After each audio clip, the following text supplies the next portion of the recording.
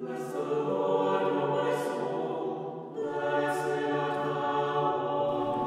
right, welcome back, everybody, to the Daily Step Podcast. We are on Chapter 5 of Way of the Ascetics by Tito Coriander. All right, here we go. Chapter 5 on the denial of self and the cleansing of the heart. Naked, small, and helpless, you now pass on the most difficult of all human tasks, to conquer your own selfish desires. Ultimately, it is just this, self-persecution, on which your warfare depends. For as long as your selfish will rules, you cannot pray to the Lord with a pure heart. Thy will be done. If you cannot get rid of your own greatness, neither can you lay yourself open for real greatness. If you cling to your own freedom, you cannot share in true freedom, where only one will reign. The saint's deep secret is this: do not seek freedom, and freedom will be given you. The earth brings forth thorns and thistles. It is said, by the sweat of his brow, with anguish shall man till it. It is he himself, his own substance.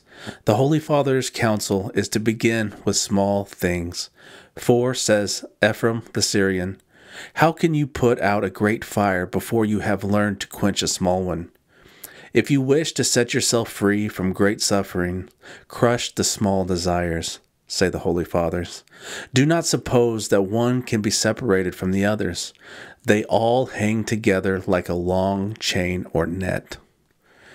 Thus, it does not pay to come to grips with the hard-to-master great vices and bad habits you have acquired without this at the same time overcoming your small, innocent weaknesses, your taste for sweets, your urge to talk, your curiosity, your meddling.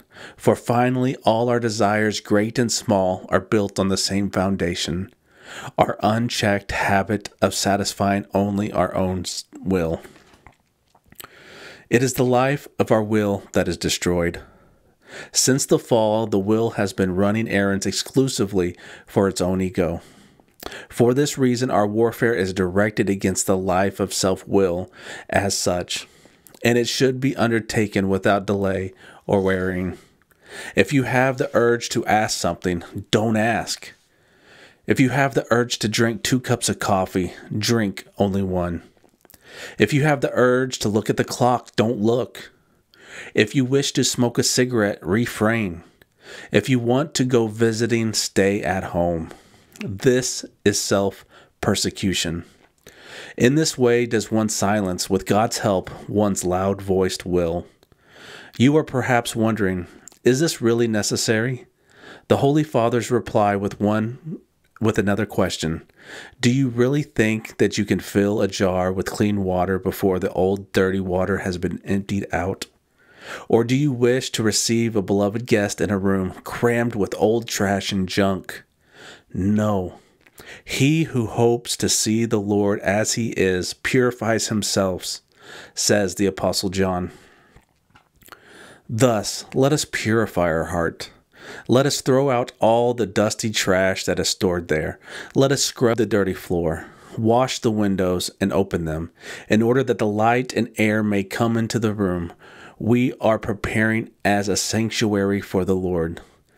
Then let us put on clean garments, so that the old musty smell may not cling to us, and we find ourselves thrust out. May all this be our daily and hourly travail. In this way, we are only doing what the Lord himself commanded us through his holy apostle, James, who says, purify your hearts. And the apostle Paul instructs us to cleanse ourselves from the filthiness of the flesh and spirit. For from within, says Christ, out of the heart of men proceed evil thoughts, adulteries, fornications, murders, thefts, covetousness, wickedness, deceit, an evil eye, blasphemy, pride, foolishness. All these evil things come from within and defile the man. Therefore, he who exhorts the Pharisees, cleanse first that which is within the cup and platter, that the outside of them may be clean also.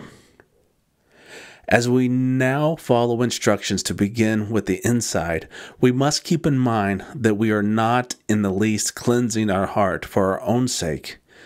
It is not for our own enjoyment that we furbish and tidy the guest chamber, but in order that the guest may enjoy it. Will he find it pleasant, we ask ourselves? Will he stay? Our every thought is for him. Then we withdraw and keep in the background and expect no recompense. There are three kinds of nature in man. The carnal man, who wants to live for his own pleasure, even if it harms others. The natural man, who wants to please both himself and others. The spiritual man, who wants to please only God, even if it harms himself. The first is lower than human nature. The second is normal. And the third is above nature. It is life in Christ. Spiritual man thinks spiritually.